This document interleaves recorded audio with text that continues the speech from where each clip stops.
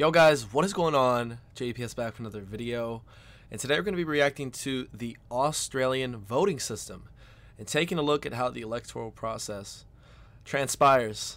I don't know, bi-yearly, by whatever the case may be. I don't even know how often you guys vote. And yeah, this should be a really interesting video. You guys know we have a very specific voting system in the United States. We have two really big parties and not much else. If you're not in one of those parties, like myself, then you're kind of left out. You can't vote in the primaries. You can't.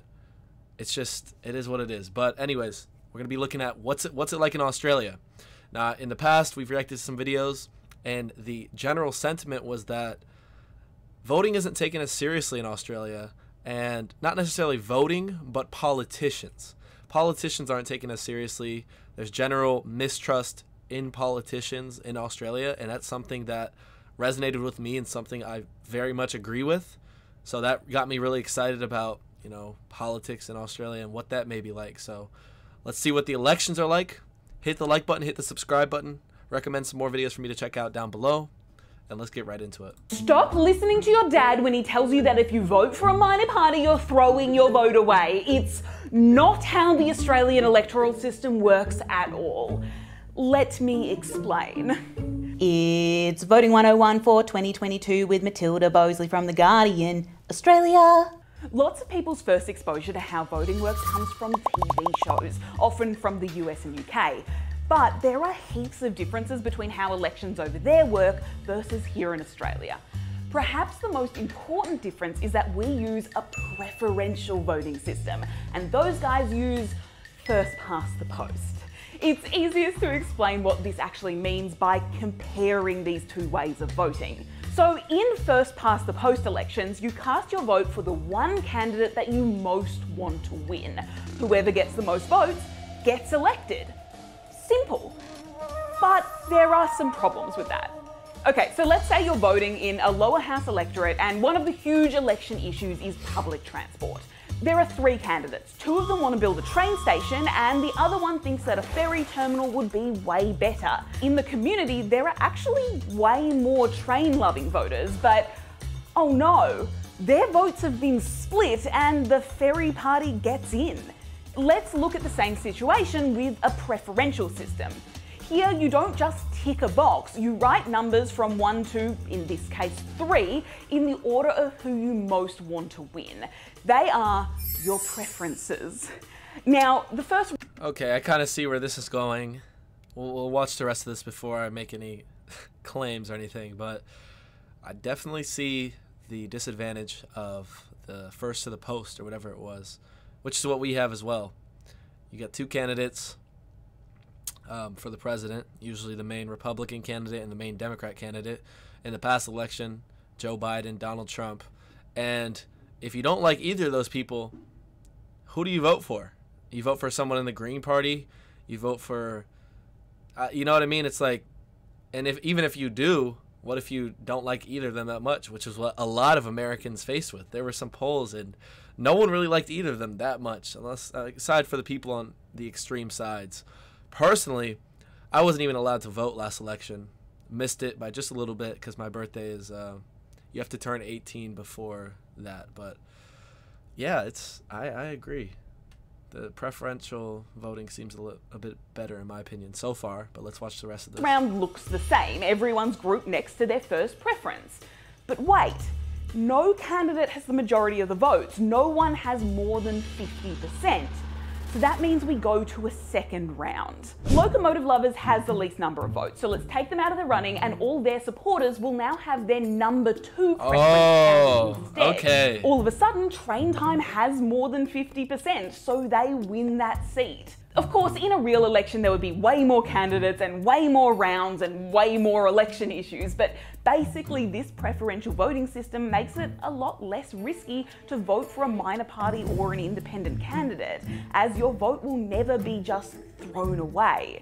So now that we've got that out of the way, let's talk about how to figure out what order you want your preferences to actually be in.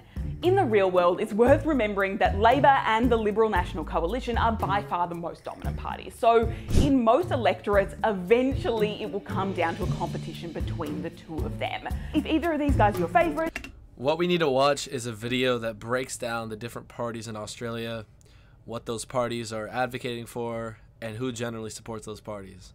Because it's Labor and Liberal are the two main ones this lady's saying, but what about all the other ones?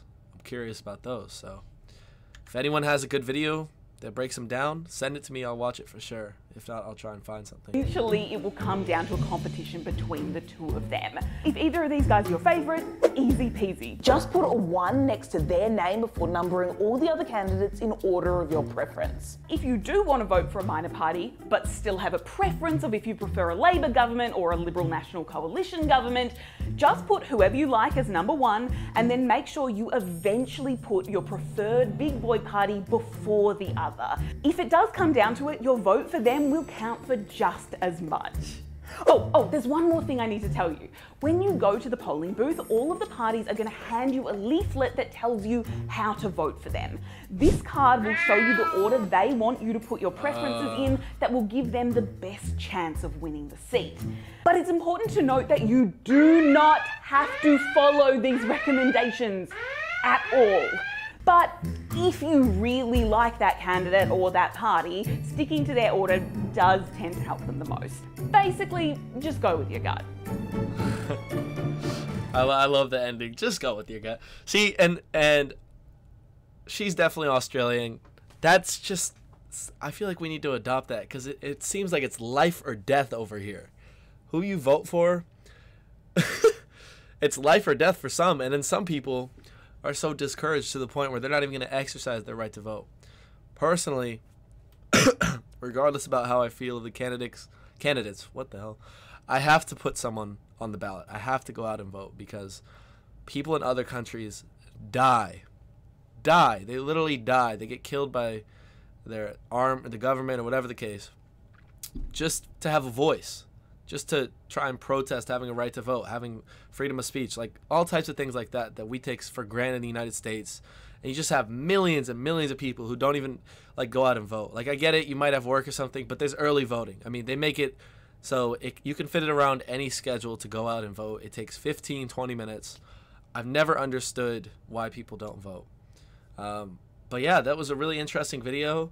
From what surface level from this video, from what it seems like, again, make me aware if that was not presented correctly, or if there's another video we need to watch that gives a better look into what Australian elections are like and voting is like.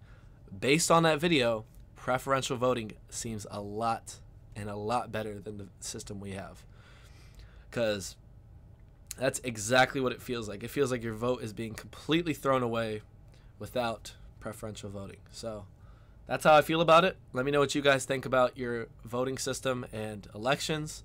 We're definitely going to do a video on the different political parties. Again, don't want to get too political on this channel because you guys are bombarded with that every day.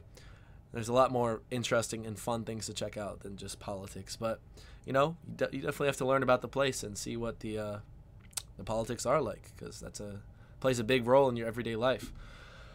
Anyways, guys, hit the like button, hit subscribe, and I will catch you all in the next one. Peace.